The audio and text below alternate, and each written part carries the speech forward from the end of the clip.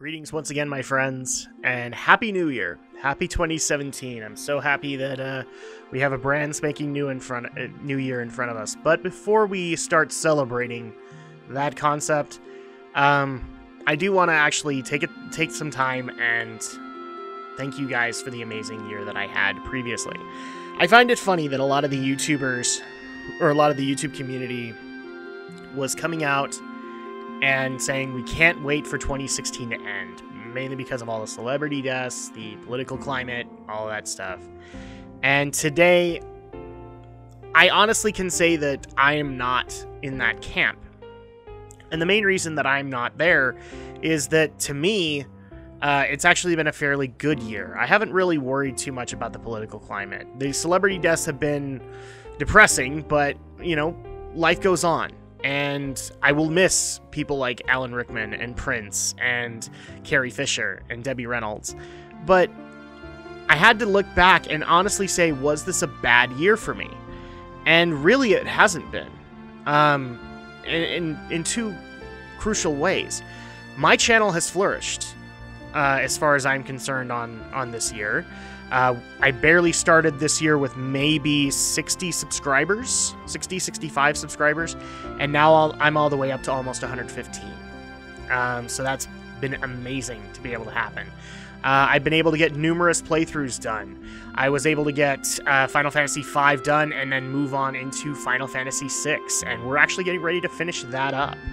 Last year, I began doing Let's Plays with I believe it was last year, probably the year before, where I began Let's Plays with my wife, and that is flourishing as well. You guys love it when we play things like The Order 1886 and God of War, and I'm trying to think of the one that was before, and the King's Quest games.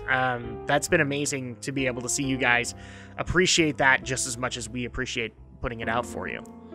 This has also been another major year, where just barely before the year began, I started up reviews with my first ever review of StarCraft II Legacy of the Void. And even though I'm not done with 2016's reviews, you guys have been very positive and very warming to me doing reviews. I was always worried about that because I didn't know if you guys were going to appreciate my opinions. I'm not a mainstream opinion. I don't usually agree with the mainstream sites on certain games. Like, the best example that I can give this year is Mighty No. 9. Everybody was ready to toss that out the door, and I wasn't. I wanted to take the time and actually say, okay, well, if we took all this controversy aside and treated it as just a brand new indie game that just hit the scene, would it be good or bad? And I can honestly say I'm in the minority when it came to those opinions. And I'm okay with that. I was really worried about how the reviews were going to begin, and even though they're not done, I'm glad you guys have appreciated them. And I know some people have disagreed with my opinions, some people have disagreed with the way I do the reviews, but that's okay, because we're going to be, in 2017, we're going to be tooling a little bit of both, so we can accommodate for you guys as well. I started a bunch of brand new series on the channel. I basically went from being like a upload every Tuesday and Thursday kind of YouTube page or YouTube channel to I do 2 uploads every day, Monday through Friday. That's pretty amazing. I went from being very negative about my viewpoints in World of Warcraft, at least with the videos that I had, which wasn't much. I had talked about my thoughts on Warlords of Draenor. I talked about my thoughts on, and I had the positive video for Legion after the Gamescom reveal, but then I went into Nostalrius, and that's, if I were to actually say, like, that's, if there was a lowest low this year, it would have been my coverage of Nostalrius, which I get that some people are mad with my opinions and my viewpoint, but it is just that. It's my viewpoint, it's my opinion. You can have whatever opinion you want.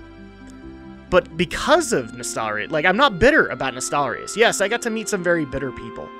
But because of Nostalrius, it made me want to cover the positive end and why I love WoW, which gave birth to the Tale of Drakvu, Dungeons and Drakvus, to the Legion beta coverage, which has done amazing on the channel, and I'm so happy about that. So I can already pretty much tell you by the time the next WoW expansion hits, I'm probably going to do that beta coverage too. So that's been amazing for me. And the fact that the WoW series have become a more regular thing. So much so that I have a bunch of top 10 ideas that I want to be able to do for World of Warcraft. So that's been an awesome thing to have happen. This has been an amazing year for me. I've had growth on my own individual channel, but also on the Geek News podcast. My panelists have been able to see growth on their ends, as well as I've been able to see that on my end. New listeners coming to see the podcast, also checking out our content. That's great. I'm always happy to hear about that. In regards to Geek News, not only did we have a prosperous year for Geek News itself, I decided to retool Gaming with the Geeks so that I could give you guys a more individual perspective of each of the panelists. We started with Brinton on Devil May Cry 3, which people loved. We then went to Alex, and we even brought my wife Andrea into the mix, who people have been asking for a long time to bring her into the podcast. And it's not that I don't want to, it's that her work schedule doesn't really allow it, but we still put her into the Gaming with the Geeks when we did Rise of the Tomb Raider. We also did a Gaming with the Geeks for Alex and Romney, fulfilling a promise from Drak and Shadow that we would take on the Metal Gear games, and Romney helped us out with that. And currently we're working on Gaming with the Geeks for Aldo, with him and me playing the remake of the GameCube remake of Resident Evil. All of which have done really, really well, and I have you guys to thank for that. So this has been an amazing year. This has been awesome in everything we've been able to do. And I get that some people are very annoyed about how 2016 ended up. I'm not there. This is probably the happiest I've been since I started the channel, and for that, I have you guys only to thank. Thank you to all the brand new subscribers. Thank you to all the people who have given my videos a chance. Whether you agreed or disagreed with me, you gave my videos a chance. Thank you to those who also gave me the constructive feedback that I needed to be able to move forward, and I always appreciate that from you guys. So with that being said, where do I go from here? I'm going to tell you I'm recording this on Sunday, January 1st. So New Year's Eve has already happened, and that marked the end of my holiday break. This is going to be kind of the last day, and then I'm back to my regular schedule again. So what comes in 2017? Well, first of all, the active schedule returns. So you guys can expect Monday morning to be able to get a brand new Tale of Drakfu, which is appropriate now because we're in Wrath of the Lich King content. We just barely started that, and so that also kind of marks a beginning there. People have already been asking, what happens after the Tale of Drakfu? Because, you know, you can only go as far as Legion, right? Yeah, that's not really a worry for me. But since the Tale of Drakfu has done so well, I've always gotten requests for MMOs to cover them. So I think it's only appropriate that when we're done with the Tale of Drakfu, maybe what replaces it is covering a brand new MMO. I've got numerous requests for Final Fantasy XI, Final Fantasy XIV, Star Wars The Old Republic. I think I've got a Rift one now. Somebody actually did also recommend Star Trek Online. I don't even know if I can make that work. But at least I can look into that for you guys. So that's probably what's going to replace the Tale of Drakfu when it eventually ends. Dungeons & Drakfus, what happens with that? Like, are you going to cover instances and MMOs? I'm not sure yet. I'm not trying to be a dork with that concept, but I'm not sure if I'm going to be able to cover instances because I don't know what's soloable and what isn't. Especially with, like, Final Fantasy XI, the stuff that I'm going to be able to play in that game is going to be a solo effort. So I don't know if I'm going to be able to cover all of the stuff that people would want from Final Fantasy XI, but I will cover as much as I can, and I'll try and make it work out as much as possible. Dungeons & Drakfus is more of just a coupling of the Tale of Drakfu. I consider it part of that. Just because the dungeons do also have a lot of awesome lore, and I want to be able to explore that with you. But I also do want to do that in some of the other MMOs, so if I can make it work, I'm sure as hell going to. So with that, we have the Dungeons & Drakfus continuing on. Currently, me and Andrea are playing through God of War, the original God of War, in not necessarily preparation of the new one. We just wanted to take on the series, but now that that's coming out, that's amazing. As far as the reviews are concerned, they are still going on. And the main thing that's going to change with it is that 2016, I took on way too many reviews, and it became very, very, as you guys can see, very, very difficult for me to get those things out on a regular basis, especially when I moved up to an active schedule. So what's going to happen is I'm going to lessen my review stock, And maybe some games that I'm really interested in, I won't necessarily review, but I might vlog about. So instead of like getting a vlog review, you'll just get a Drak vlogs on my opinions of, for example, For Honor. That's not accurate because For Honor is going to get a review, but like that's what I would do. I would just give you a vlog on For Honor and go over my thoughts on it. It wouldn't be an official review. Because those are a little bit easier to put out. I don't have to formalize them or anything like that. As far as the review format is concerned, people have liked the review vlog. I know a lot of people haven't, but a lot of people have. So we are keeping that format. But maybe what we'll do is for some of the bigger releases, you will get a formal review, where I will do like the full-on treatment like I did with Legacy of the Void, or Uncharted 4, where you're going to get that. So reviews aren't going anywhere. It's just the format is going to change a little bit. And also in regards to reviews, I'm going to finish those up in the next couple of weeks, and then you will get my top 10 games of 2016, top 10 disappointing games of 2016, and then top 5 expansions of 2016. Yeah, I know, that's going to be prominently dominated by Blizzard games, but I'm not necessarily disappointed by that. So that's going to be another thing. Reviews are going to continue on. Vlogs are going to continue on. I already have said that since people have liked the Luke Cage vlogs, I will be doing TV vlogs on Season 2 of Voltron Legendary Defender, and I would also be interested in doing a vlog for Iron Fist when that eventually comes out, and maybe even the Defenders. So that's going to be happening as well. The only major change that I'm going to say with all of these uploads is I am changing my upload schedule just a little bit. And if people are also fans of Drak and Shadow, you'll kind of see where I'm going here. Occasionally with uploads, I can be lucky and get like maybe a 20-minute upload, 20-minute processing, and I'm okay. But then there are also some times where I get a full-on hour to upload because my internet's not working out very well or something. And I need to accommodate for that. So the way that I'm going to accommodate is that I'm changing my first upload of the day's time. Instead of uploading at 10 a.m. my time, I'm now going to start uploading at noon. And that way you'll get a 2-hour difference between the two videos. That should give you enough time to go check out Tale of Drakfu and then move over to Dungeons & Drakfus on Monday, or whatever is going on that given day.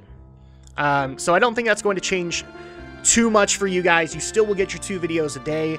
And it's just going to be easier for me because sometimes I have to upload these things in the morning because I don't want to have these things uploading for like 2 hours at night. So that's going to be another thing. Drak Tries is staying. In fact, I actually do have another episode of Drak Tries recorded with the Shadow Blazer, so you guys can look forward to that in the next little bit. Let's see. Are there any other major changes? Oh, yes. The other thing I wanted to get into was the live streams. They're staying, but they're also staying in the way that I'm doing them right now, where they're more of a surprise kind of deal. I know some people want live stream games to return, but it's a cumbersome process, and occasionally I can't even get my hardware to work for it. So I may have to hold back on those for the moment. I know that irritates some, and to those people I apologize, but it's working out better to not have to do a live stream, instead taking that content and putting it somewhere else. So that's what I'm going to be doing with that. But the other thing I also want to announce is, like, 2017, I also have a bunch of other things in store. In case people didn't know, not Harvest Moon, Stardew Valley came out for consoles, and I've been playing it pretty much nonstop.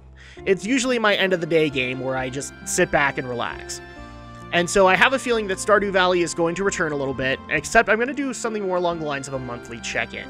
You guys can see where my farm is at in that case, and that's what I'm going to do. I'm not going to do like a regular Let's Play out of it, because that's not really the easiest thing to make work. But monthly check-ins for the Stardew Valley fans, I already know a few of you guys like that idea, so I'm going to go with that, and we'll see how that works out. The other thing, too, that's going to happen is, and I'm very excited to announce this, due to the 20th anniversary of Diablo, we're going to be having some fun and going into Diablo for the next couple of months. We're going to start things off. Unfortunately, I can't make Diablo 1 work because I have a PC that's too far advanced ahead of it, and Blizzard unfortunately doesn't update it anymore. So what we're going to do is, for Diablo 1, we're going to cover the Darkening of Tristram event in Diablo 3. So you guys can check that out.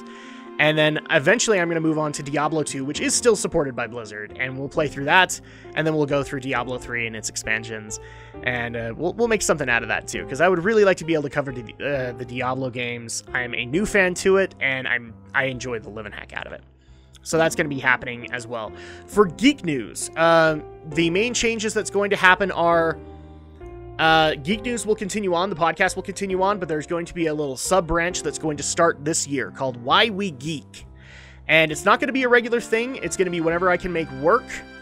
But Why We Geek is going to be a little sub-podcast where I tackle a specific element of geek culture with a panel. And we just discuss why we love this particular branch of geek. So like, for example, Star Wars would be an episode that we would do of Why We Geek. Star Trek. Anime. We may even break up anime into many, many, many different genres. You know, go into giant robots, go into magical girls, go into demon shows, things like that. And that's why we geek. What Why We Geek is going to cover. With that, we're also going to be bringing in a lot more guest hosts or guest panelists into Why We Geek for those particular formats. I think that's a little bit more appropriate. Now, as far as like things like E3, those will still stay on Geek News, but maybe we'll go into like the bigger announcements of E3 and cover them with a Why We Geek panel. So that's going to be happening.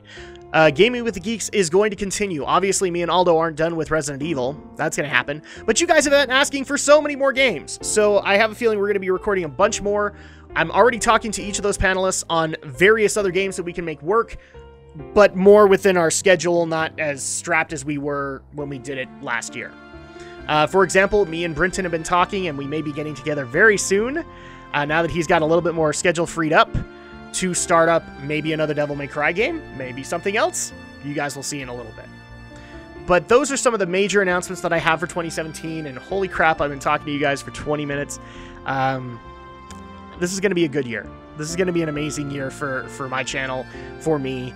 And I have you guys to thank that I can do what I'm so passionate about on an everyday basis. Thank you guys so much for all that you do to contribute to my channel. Thank you so much for liking, commenting, subscribing, continuing to refer me to your friends and family. I always love that because I want to make this as inclusive an environment as I can for everybody. For some people that may not work, but I try to make it work for as many as I can.